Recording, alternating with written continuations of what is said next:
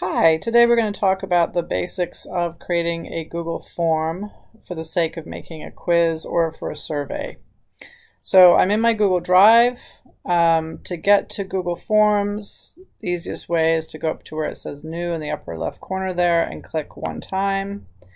If I scroll down, I don't see the word Forms here anywhere, so I just go to More, and as I hover over More, up comes this second drop down, and there are my Google Forms. I'm going to click once on that. Up comes our blank Google form. I'm going to call this Google Form English Practice. And practicing our food vocabulary. So it is nice to have a name for your form. This is what the person taking your quiz or your survey is going to see, and it's nice to have a description. This description could be a lot longer, could include who the contact if they have questions, whatever, depending on what you need them to do. Notice if I go up to where it says Untitled Form, this is actually where the name of the document is going to be. So this is what is seen by the person taking the quiz, but this is what's going to show up in my Drive list. So sometimes it's helpful to have the name be something a little different because maybe you have a lot of forms in there that are called something similar.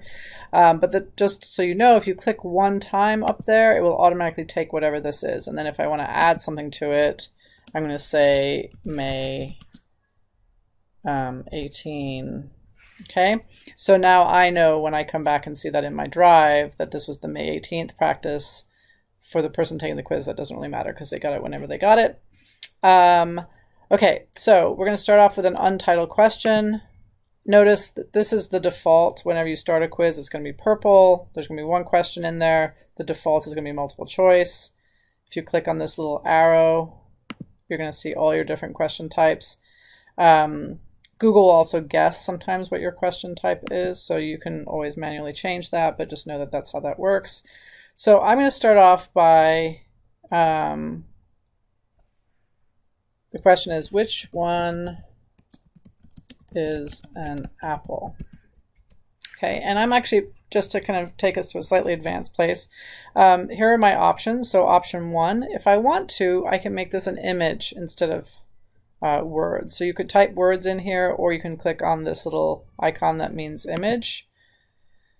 I'm going to search. You may have an image in your head already. I'm going to look up apple. And I'm going to take this image. Okay. If you had done the search earlier and you would have had all these images in your own folders, then you could have just taken them from there. Okay, so this is option 1. We're going to add an option 2, and again we're going to do another image. So we're going to make this one a cabbage.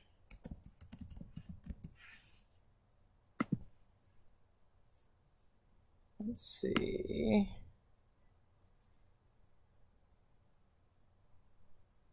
Oh, cauliflower is fun.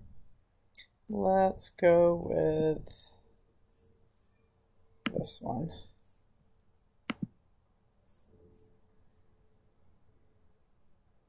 So it's putting the images in there for me. And I'm actually going to go ahead and name these A and B. We'll add one more, C, and we're going to add another image. And this time we'll put in a tomato.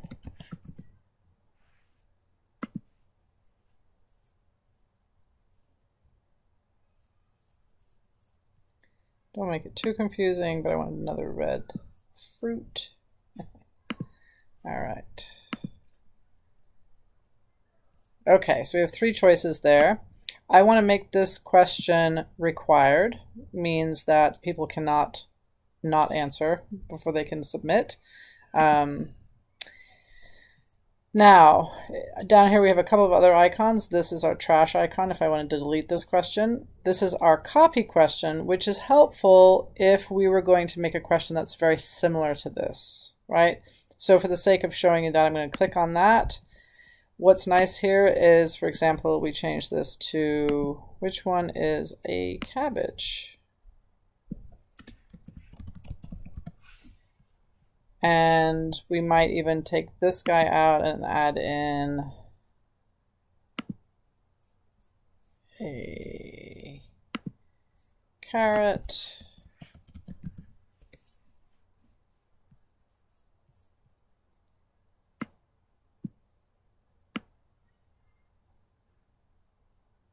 I want a single carrot.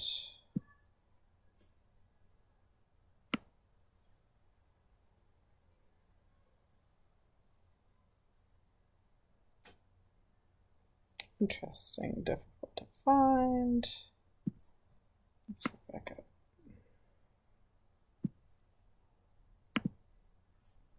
All right. Okay, so now we have our 3 images, and the question was very similar. So just save me time, not have to change everything around, right? If you wanted to make a new question that was a completely different type, then you can always click on this plus sign. So that always leads to making a new question. The copying questions is really just for when you have a question that's very similar. So I'm going to go ahead and click plus, and then we're going to scroll down. So here's our new question type. Notice that whenever you click the plus sign, the new question is going to show at the bottom. And I just realized that I want to ask people what their name is. So I'm going to ask, what is your name? Notice that Google guessed that this is a short answer for me, which is actually true. But the downside here is that I actually want this to be the first question. So if you'll notice, whenever I click into a question, this question is the live question right now, and I know that because there's a blue line down the side and there's a shadow below it. If I click into this question above it, it now has the blue line and the shadow. When I have this question live, I can click on these 6 little dots that allow me, and you can see I have a 4 pointy arrow there. That usually indicates you can move. So if I click here, I can pull this all the way to the top, because I do want this to be the first question.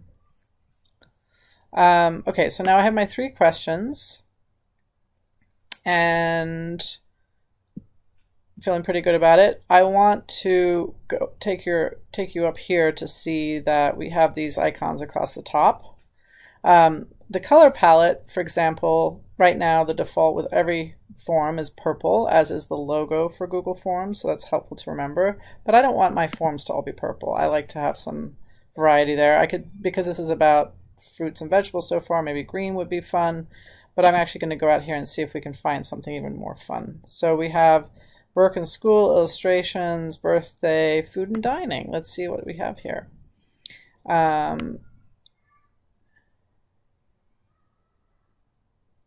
Let's use this one.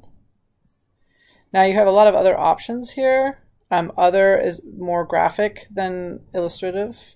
And you can also upload photos from your own Google albums. So if you wanted a picture of the class or something like that, you could do that from there. But I've clicked on this one. I'm going to hit select. And now you'll see it changes the whole color scheme. And if I scroll up, you get a little bit more of the picture. Okay, so that was this paint palette, right? Now we have the preview. This is actually going to open another tab and let me see what the quiz will look like from the student's perspective. So this is the quiz that they're going to receive, right? You can see it changed where they put the fruits and vegetables, a little easier to look at. And then there's submit at the end. And I will say for multiple choice, I would normally do 4 choices, but I didn't have the wherewithal to do that. And notice what I see here is that I did manage to make these required. So I have this nice little red asterisk, but I do want to require the name. So I'm actually going to go back up here and you can see I have the tabs are still open. If I click back on the other tab, let's go ahead and remember to make this required, which is another reason why I like the copy questions often, because otherwise I forget to make my required ones. So that was our palette, our preview, and now I want to go to settings. So the default in settings, there are 3 tabs across the top. The first tab looks at general information. I never use collect email addresses here. If I wanted to collect someone's email address, I would put it in as a question. But if you did collect email addresses, you could I think limit who can see the quiz totally, and it just makes it feel a bit like a logging in process for the test taker or quiz taker, which is a turn off. You could limit this to one response, which means that on any device, a respondent could only do it one time. It would not let them do it a second time. However, if they move to another device, they could do it a second time. And if you ever find yourself having people maybe sharing devices, so you're having 2 or 3 people maybe use the same device to respond to the quiz, you also don't want to use this. So very rarely do I use this. If I was being very, if the quiz was very important, then I would have some other ways to manage who was responding to the quiz, like giving their whole name or something like that. Can they edit after submitting? In this case, no, you submit it one time.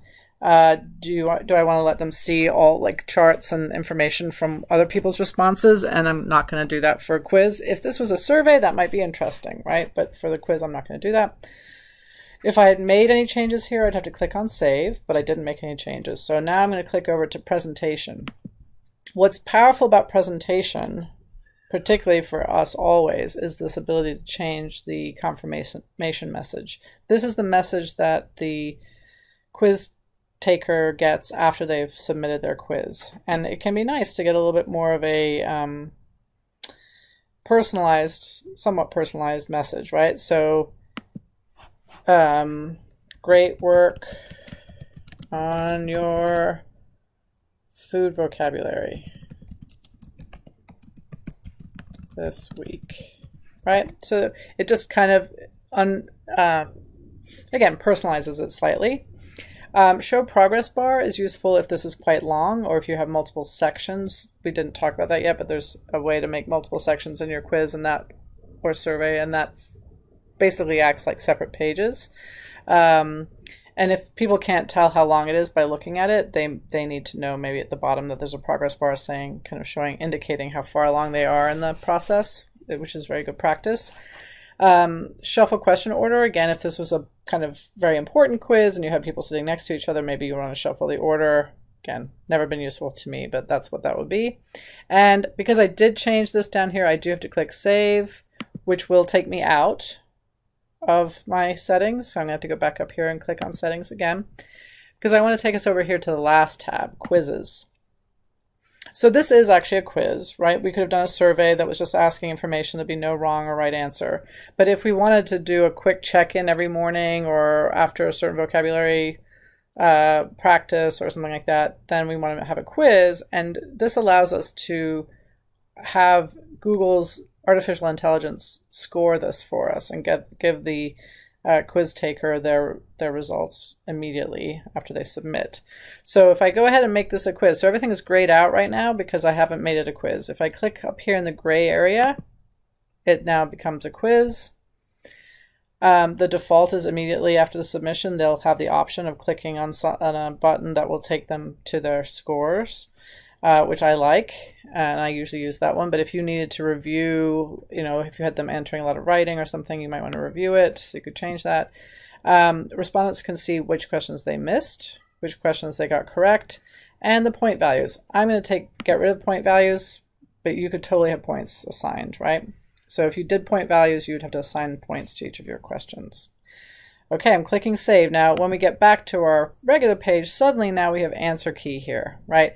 So for what is your name, there's no wrong or right answer. So I'm going to skip that one, but I'm going to go down to the next question. So I'm just clicking anywhere in the question, and now I'm in there. And if I scroll to the bottom of that question, here's our answer key.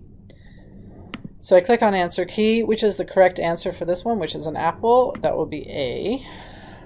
So I scroll down. And now I get this little thing that says add answer feedback. This is where you get to write in the message they'll receive if they get the answer right or wrong. So I'm going to click on add answer feedback. You can see I have incorrect answer and correct answer. So this is what they're going to see if they gave a wrong answer. So I'm going to say, sorry, the correct answer was A, and that's kind of why it's important to add that A up there with the pictures so that you can refer to them here, right? Or you could say the first picture too. Sorry, the correct answer was A. I'm going to save. Well, I'm actually going to go over to correct answers now. Good job. A is the correct answer. So this is just affirming it. Again, if it was a much more complex question, this could be, you could write a lot more about it. You could even have links and even videos in here. So now again, I'm going to click save. So now the correct answer and the incorrect answers are there. I'm going to do the same thing for the next question. Again, I just click anywhere in the question. It becomes the focus question. We got our blue line down the side here and our little shadow underneath. We click answer key. The correct answer for cabbage is B.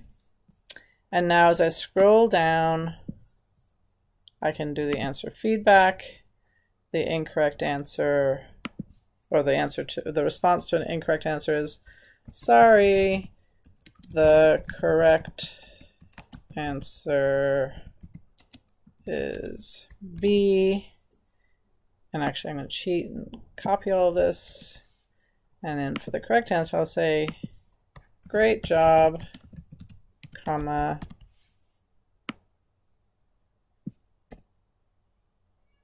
all right, the correct answer is B. Save. So now we have our two questions with their correct answers in there. You'll notice because we're inside the answer editing piece to it, I can't actually change the question at this point. If I wanted to do that, I would go back to edit question. Right, that takes us back to our old view. And when you're in that view, you don't see the correct answers. Right, so just remember, if you need to see those, it's the answer key again. So answer key lets us see all the answer information.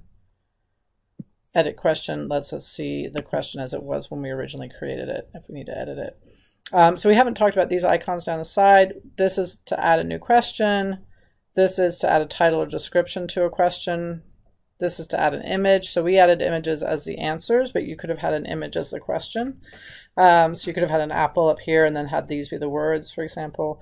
You could embed a video so they could watch the video and answer questions about it right below it. And this is the section piece I was mentioning earlier, which kind of creates pages within your quiz or your survey.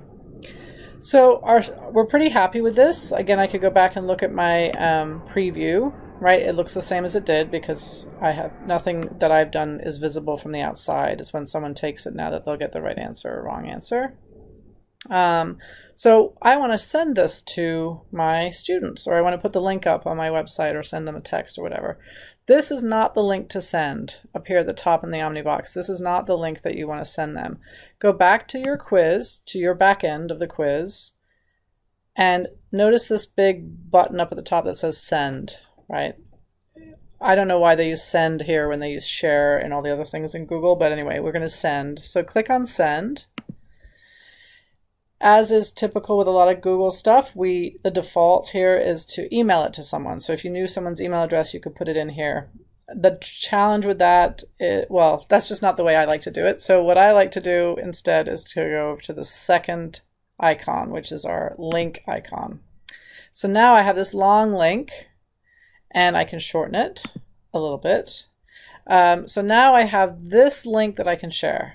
If I wanted to, I could go out and make a bit.ly link of this. If I wanted to, I could go make a QR code, but at the very least, I have to have this link. Then once I have this link, I could post it on a website. I could put it in an email or a text message, and students could just tap on it and go straight to the quiz. Quizzes are, or Google Forms in general, are really mobile friendly. So if there's a way to get this to them on their phones, that's a totally great way for them to respond. So now I could copy that, and then I could share that link with whoever I wanted to have take the quiz. And that is the basics of using Google Forms. There are other things like branching questions where if I had answered, do you want pizza or do you want apple pie? And you say, I want pizza, then I could have a new question that says pepperoni or cheese. That's advanced, and we'll get into that in a second video. Thank you for watching.